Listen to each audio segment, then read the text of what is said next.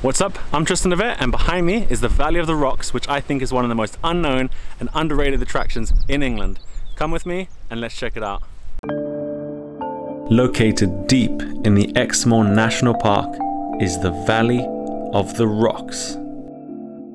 This valley, old as the Ice Age, can be found 1 mile west from the villages of Linton and Lynmouth. If you're planning on visiting by car, there are 2 car parks costing up to £1 for an hour and £4.50 for over 4 hours. There are also some toilets at the entrance to the valley open to the public. If, like me, you are wondering how this place came about, it was formed in the Ice Age thousands of years ago by a river that ran through it and into the sea. The most impressive section of the cliffs is Castle Rock. It is the crown jewel of the valley and undoubtedly the most extraordinary place to admire the area. And after a short hike to the top, the views from the summit are some of the finest in the valley.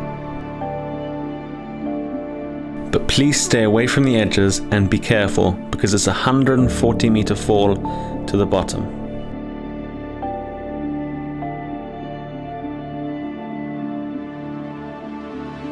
There are many coastal paths that go on either side of the cliffs, and almost every section of them brings new viewpoints of the cliff faces. I'd recommend walking as many as you can and experiencing every angle of these magnificent cliffs. Keep your eyes out for the wild mountain goats that roam around the area and graze grass on the sides of the cliffs. They're pretty cool to watch, and they smell a bit, to be honest. Considering how beautiful and impressive these cliffs are, I'm surprised how unknown they are. To be honest, until a week ago, I didn't even know they existed, and if you Google best cliffs in England, they aren't even mentioned. Hopefully, this video shows people how great they are, because I'm truly impressed with this place.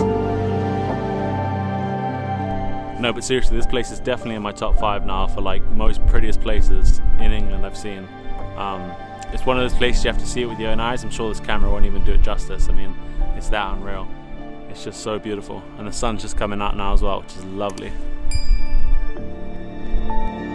On the valley floor lies the stunning Linton and Lynmouth Cricket Club, which must be one of the prettiest places I've ever seen for a cricket ground.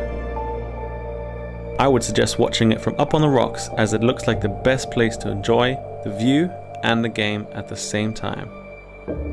I mean, come on, how cool would it be to watch a game from up here? After exploring the cliffs, I would recommend stopping off at the Mother Meldrum's Tea Gardens and Restaurant. They have a great selection of cakes, pastries, and make an unbelievably good hot chocolate. Their garden resembles something straight from a fairy tale and is a lovely place to sit and enjoy the afternoon sun. As you can see, these cliffs are extremely photogenic, so here are the spots I think are the best place to get that perfect Instagram photo.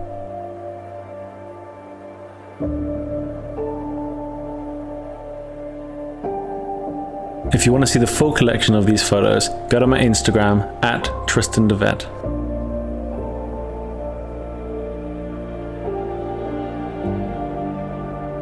Finally, if you're new here and you really enjoy this video and you want to see awesome places like this more often, hit that subscribe button and also hit the notification bell so you know when I post videos. Thanks so much for watching. See you guys later.